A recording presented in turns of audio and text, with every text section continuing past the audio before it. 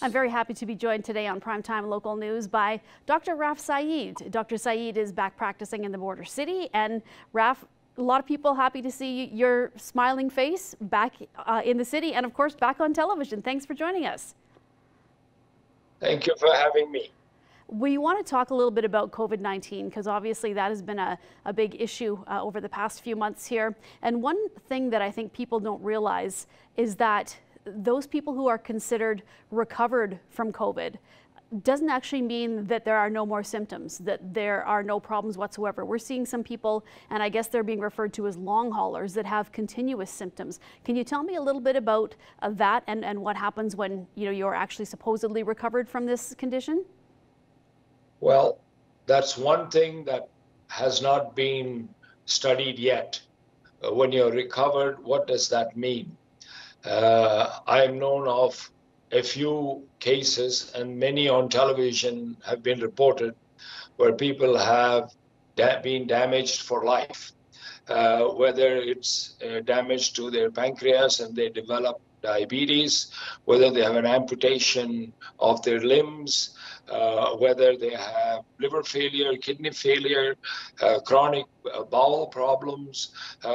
This disease is not understood yet, and there are no real experts on either the yes side or the no side. So we're still learning a lot about this disease, and I think there's a lot more to learn. So what do you say, Raff, to the people who keep referring to this as just a flu and you have it for a couple weeks and then it's gone? Well, just an advanced country like the United States has more than 170,000 deaths reported.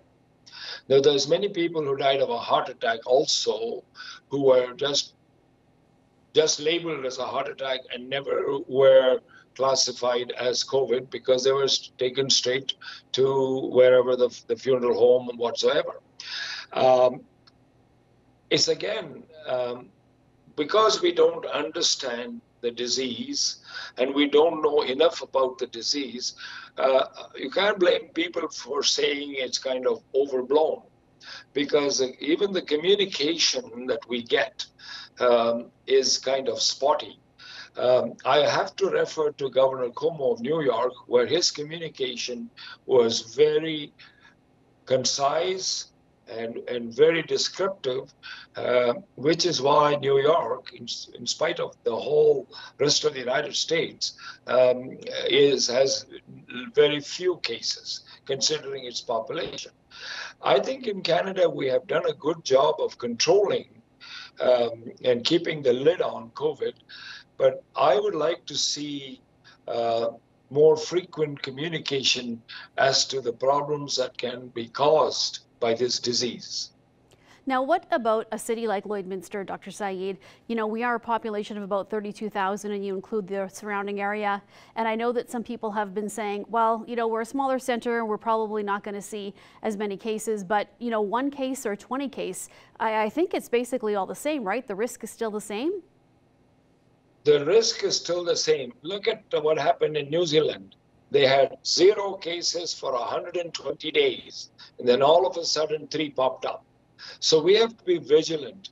So I'm proposing that we stay safe, but we stay alert. We need to constantly monitor our surroundings.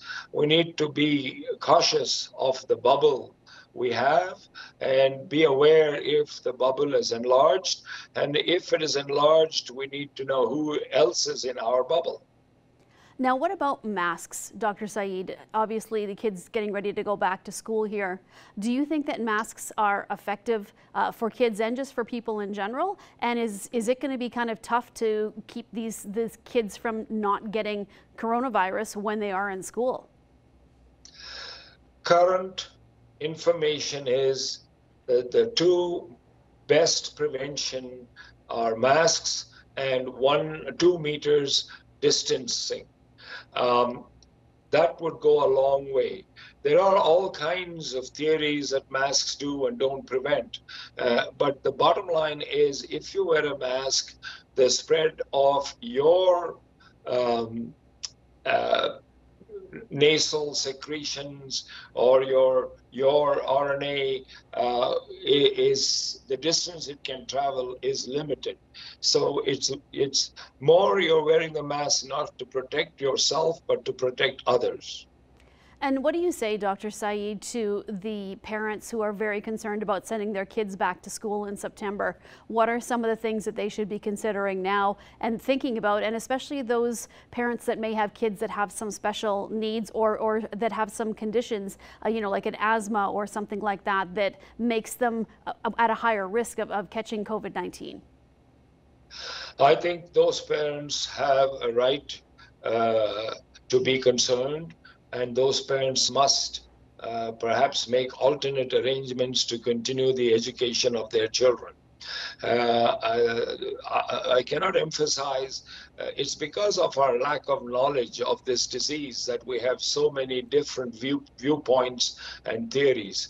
And of course, initially, even the experts were now admit they were wrong because they assumed that this disease would just go like any other flu.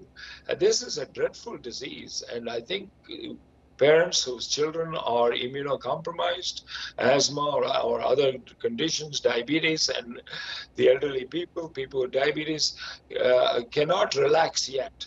They have to stay safe, stay alert. I repeat myself, stay safe, stay alert. Okay, thank you, Dr. Sayeed. And just one last question for you. I know there's been concern about a second wave popping up, especially when kids get back to school and, you know, they're more in close quarters together and everybody's trying to get back to some sort of a normal. Do you think that come September, October, we are going to see this second wave? I hope not, if we are vigilant. And that is important. We have to be vigilant. The school authorities have to take all the precautions. And let's not forget frequent washing of hands. As important as hand sanitizers is the frequent washing of hands. And that is vitally important because that is also known to reduce the spread of the disease. And that's a no-brainer.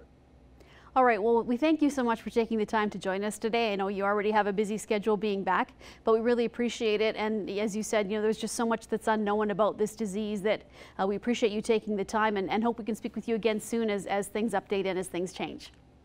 Thank you. I'm speaking not as an expert, but as somebody who has had a few patients with this disease and who've been left with lasting effects. All right. Thank you so much, Dr. Sayeed. Thank you very much. Take care, Stacy. Bye-bye.